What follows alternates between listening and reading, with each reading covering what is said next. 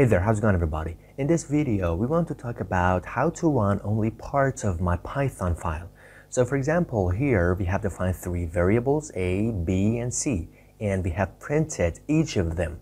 So if you run the code, you can see that the output is 3, 6, and 4, which this 3 is the output of this print, and this 6 is the output of this print, and this 4 is the output of this print. So maybe you say, okay, I just want to, for example, execute just this part of the code, not all the code. How can I execute just this part of the code? In order to execute this part, first of all, you should select this part. Then you should right click on it and you should click on this execute selection in Python console.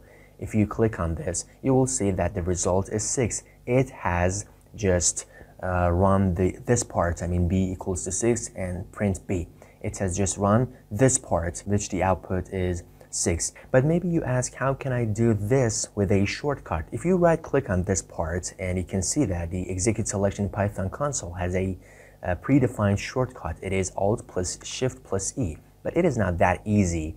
Maybe you ask, how can I, for example, set Ctrl+Enter, which is the case in RStudio, in Spider, or such other things.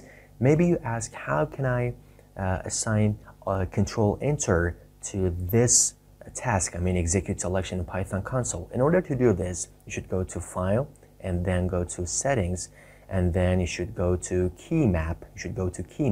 And here search for execute selection, and then you can see here we have something execute selection in Python console.